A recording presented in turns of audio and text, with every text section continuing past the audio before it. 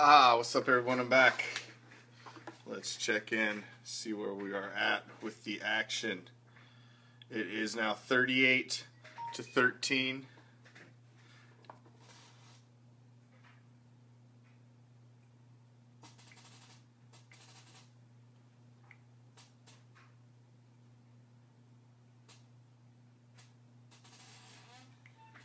It is now 38-13.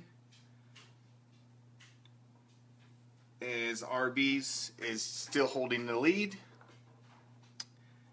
They are at 38-13.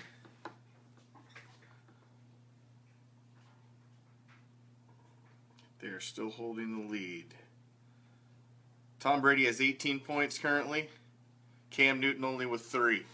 That's so far the storyline.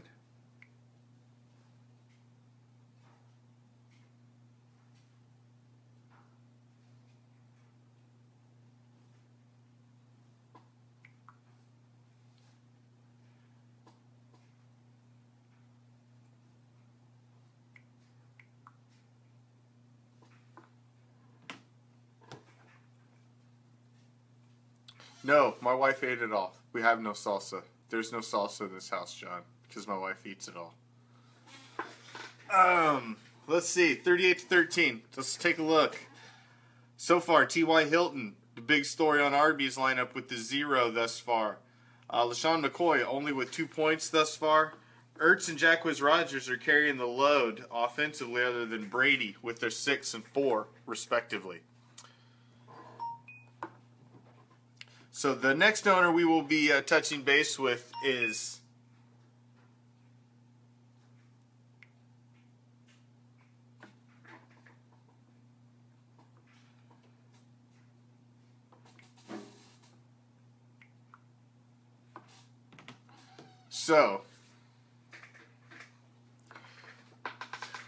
we don't believe in all that mumbo jumbo.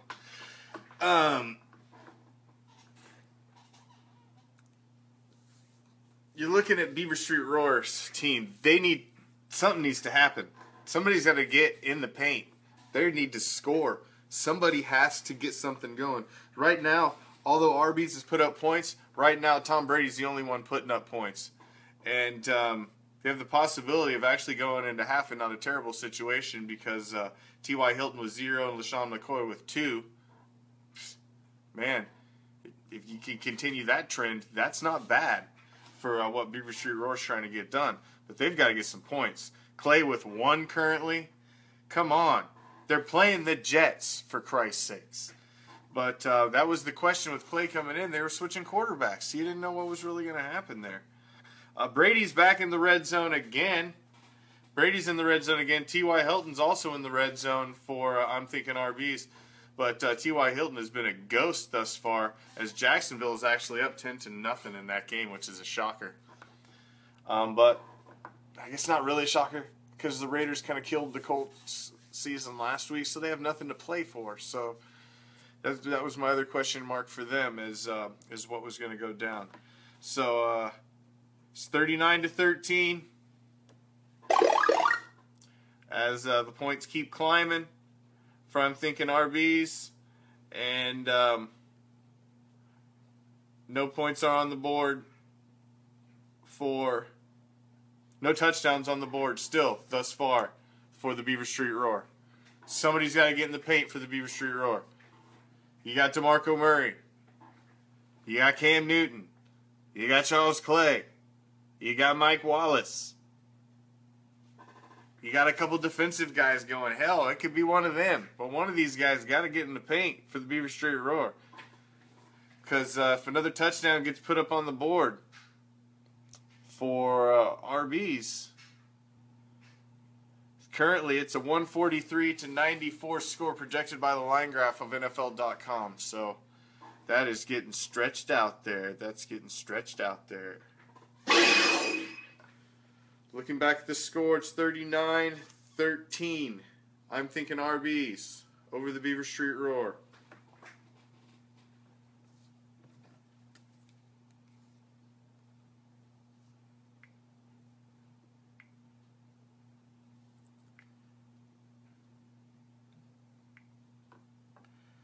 here, holding strong, but the Beaver Street Roar really needs to score. Really needs to score.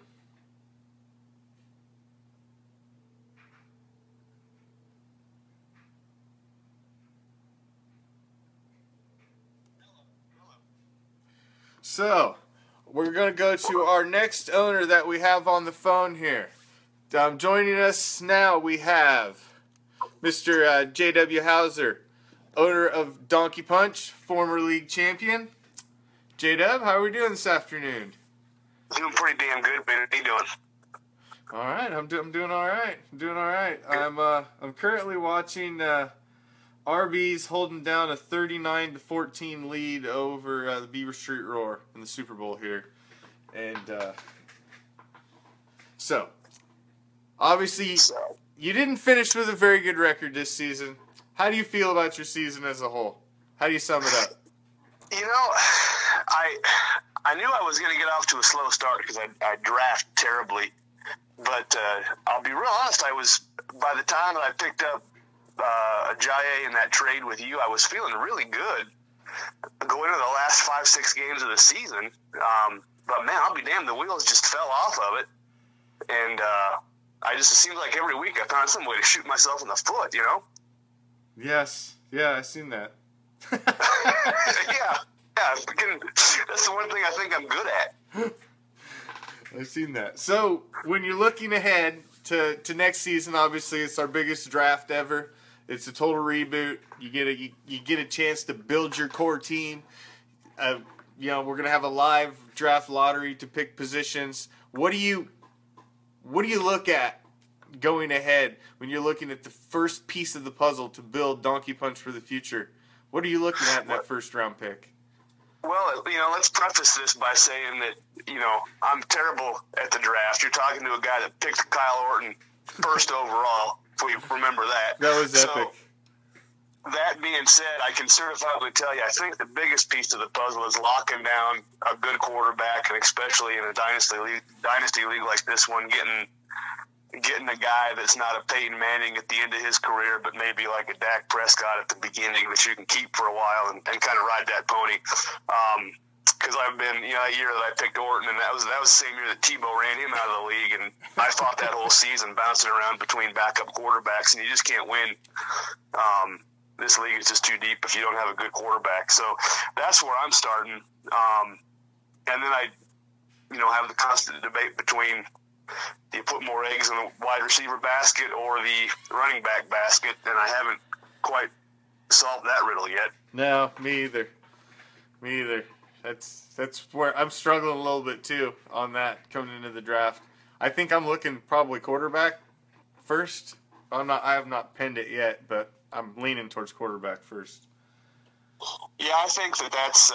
If you don't have consistency at that position, it's really hard to do anything because it's running backs are, you can get a good running back at the start of the season and he's washed up by week 14. You know what I mean? It's just it's such a fly by night position. I feel like I get a little bit more consistency out of wide receivers. It's a little bit easier to get a crop of those guys that'll put up consistent points for you. So I don't know. And then, the tight end position is one that I found that if you can get a couple of good tight ends, that's a good one to have in the flex spot. But it's hard to find consistent tight end production as well, Yes, it is. Well, the crop's going to get a little better because instead of having a crop of 20, you'll have a crop of 16 in your respective conference. So the pool of players will get better by 4 whole rosters of players. So that will help dramatically with a little more gems on the waiver wire, a little ability to work through injuries a little better than we currently are. And so I think it'll make things a little more interesting. Obviously. Yeah, and I tell you that's for me, that's one of the funnest things about this league is once you made your first pick on draft day, the rest is pretty much just all about how well you did your research and how well you did your homework and what kind of sleepers you can find because it's just this league's just that deep, Yeah, absolutely. So when you look at today's matchup, who we've got in the Hardcore Bowl 8 with, I'm thinking Arby's against the Beaver Street Roar. Who are you picking? Currently, Arby's is up 39-14, although Beaver Street Roar's it's kind of second half heavy. They've got a lot of players to play still. But who are you picking? You know, I'm happy to see both these guys playing in the championship because they've both been around forever and they're both consistently good. But solely based on my love of potato cakes, I'm going for RBs. That's what I'm saying.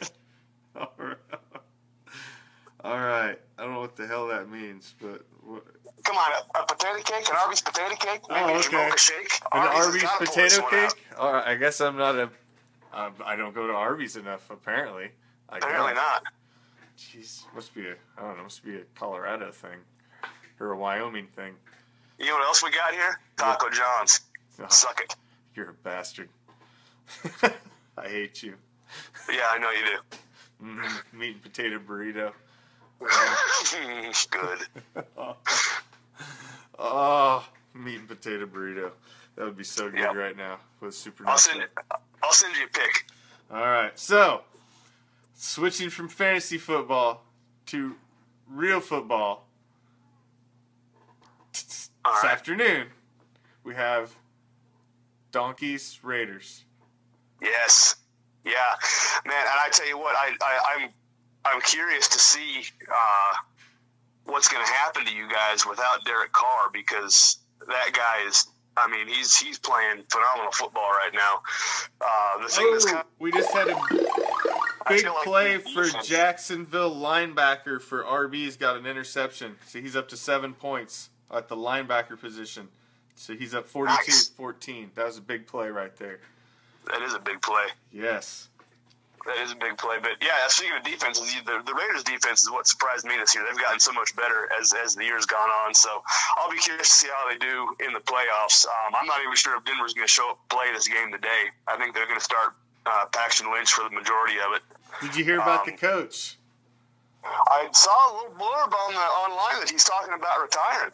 Yeah, this is his last hurrah. Do you think that's a little? You think they put that out there today, hoping to get the boys to play a little harder today? That could very well be. I've never, through the course of anything. I mean, I listen to a lot of the talking heads out here, and there are a lot of them are ex-Broncos, and they're pretty tuned in to what's going on in the Broncos organization, and that's the first that I've heard any inkling that he might be getting ready to retire. So I don't know. I feel like it's kind of a ploy. I mean, I think that's maybe something to get the guys out there to motivate them to try and put a kink in the postseason. But who knows? I mean, he's got some health issues. I mean, Jesus, he was in the hospital last season. This season, he just the body can only take so much. Yeah, I know. So, I don't know. I know you are very thankful that this season did not happen about several years ago when you would have had to work with me through this season. Because can you just imagine how painful that would have been for you? I'd have eaten a bullet. Could you imagine? Oh, the joy I could have had going to every Monday morning. Oh, that would have been fabulous. I am so thankful that the years I spent as your apprentice that the Raiders were terrible. Yes, but we don't suck anymore. It's great. Finally, we don't suck. I tell you, I don't like the Raiders. I don't like the Cowboys, but the league's a better place when they're relevant. This has been a lot of fun this year. Yeah, I'd like to see the Broncos do better, but it's just a better division when the Raiders are playing good football. Everybody needs the bad guy. Yep, that's the damn truth. All right. Well, you picking RBs? They're up now. RBs. They're up now 46-14 as T.Y. Hilton just got on the board. He just got 5 points. So they're climbing. They're 46-14. Not as much as I would have thought they would have been currently. I'm shocked McCoy only has 2 so far. Yeah. But we'll see. We'll see. Yeah. We'll see how it goes. Good luck to both those guys. All right. Well, J-Dub, it's good talking to you. Thank you for taking some time and out of your day. Not a problem. And I can't wait for next year. Yep, you bet.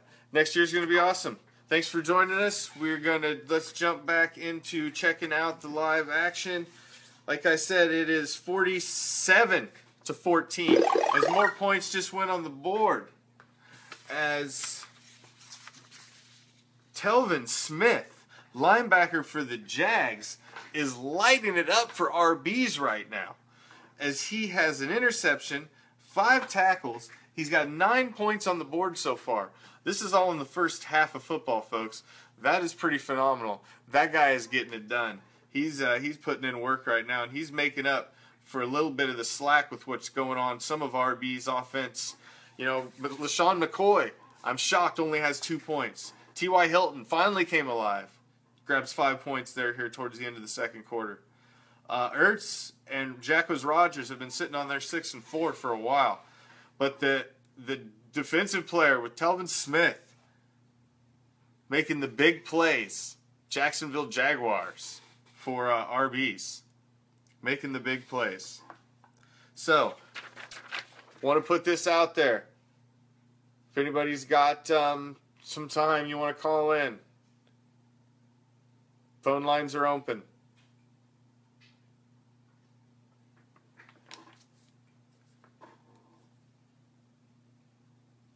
It is currently 47-14. 47-14. Arby's is maintaining their lead. They're keeping it rolling. They're keeping it rolling. They're setting them up and knocking them down. Right now, Arby's is looking good. 47-14. They're going to keep it rolling?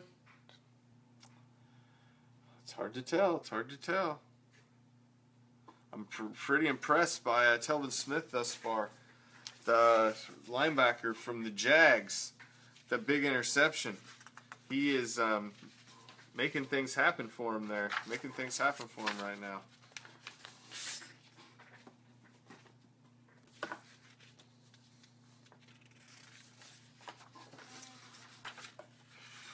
Beaver Street Roar.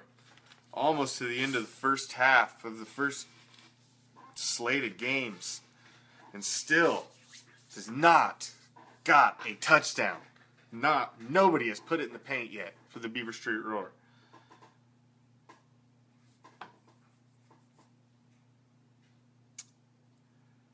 Oh my. I wonder what Matt's thinking. Wonder what Matt's thinking right now. So he's looking at this start.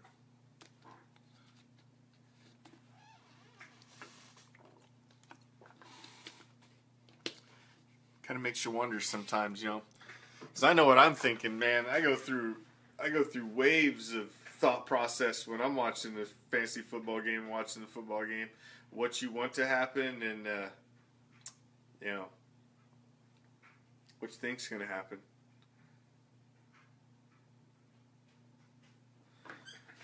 It's a big difference sometimes in what you want to happen and what you think's going to happen. That's for damn sure. 47-14. We're sitting.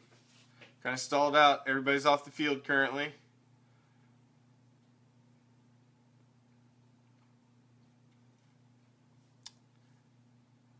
You got a minute. Right, a minute left in the New England game. 42 seconds left. McCoy with only 2 points. Holden with that 2 points. You watch. That could be something there. T.Y. Hilton, though, was carrying that goose egg for a good part of the first half, and grabbing that 5 points right there is a big 5 points for RBs. But at 47 points right now, their projected line of RBs is only 146. Beaver Street Roar's projected line's at 92. I think they're going to score more than that, but they've got to start getting some points. They're just not getting touchdowns. Oh, and Cam Newton with a pick. Oh, Cam Newton with a pick. Oh, Cam Newton. Oh no, McCoy's out of the game. Tom with the breaking news. Yes, I heard about Airside F. I've already got other text messages. It's not related to us.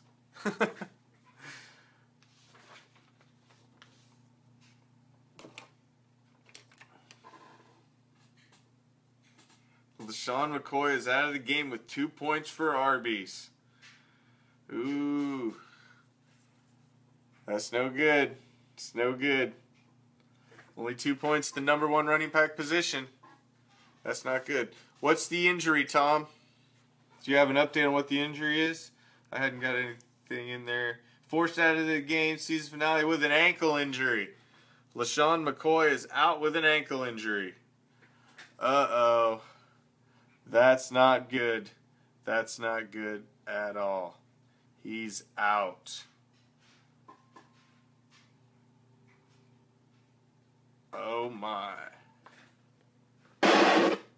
LaShawn McCoy, scratch him. He's out. Scratched. Ankle injury. Out of the game. Will he come back? Don't know the severity of it. Hadn't seen it yet. But so far, this is the first big blow to RBs. They probably were looking for any reason to take him out. I completely agree with Carol. That would not surprise me. I was honestly shocked that they were going to run McCoy because they didn't have a whole lot to play for. So I was kind of shocked, but I didn't know if he had some incentive in his contract that he was trying to get, because there's a lot of guys that are playing this week that have contract incentive clauses that are trying to hit those. So I thought maybe that was a possibility. Maybe he had something to go for. Mark Ingram had got pissed off the other weekend on the sideline because they'd give the ball to Hightower when he was a touchdown away from getting some coin for getting over a certain amount of touchdowns for the season. So, he wanted that money. He wanted that money. So that's hard to tell. So let's look back at the score. Still 47-14. Holding strong. You've got Jacquizz Rodgers on the field.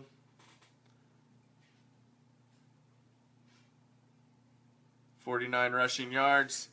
At the flex, he's going to have to pick up the pace, fill the gap by LaShawn McCoy, who has left the game. 2 points is all McCoy put up. That's definitely a big opportunity, but right now, Beaver Street Roar, with 1:32 with his quarterback left in the half, Cam Newton only has 1 point, 60 passing yards, an interception, and 5 rushing yards. He loses this game, you're going to look directly at Cam Newton as to why, and that's not good. He's the core of Beaver Street Roar, and to have him go down, that's not good. That's not good. Not good. Not good. So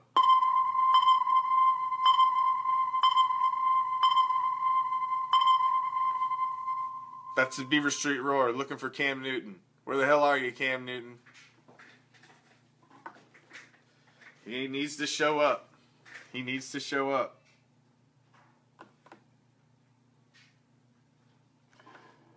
Still holding 47-14.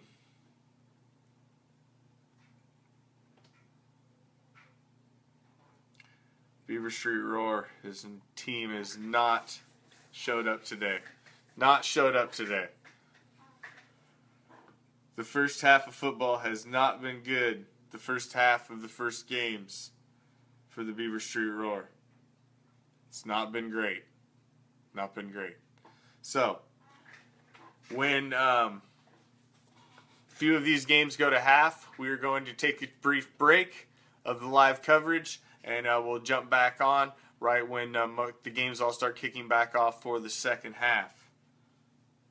I know a lot of them are going to half right now, so and then we'll jump back on here and keep the coverage going. Right now, say it's still 47-14. And I'm thinking RBs is holding a strong lead over the Beaver Street Roar. Will it continue?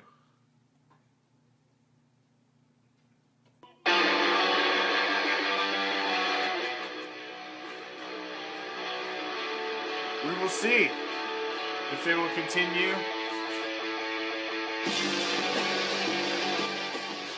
We'll be back shortly.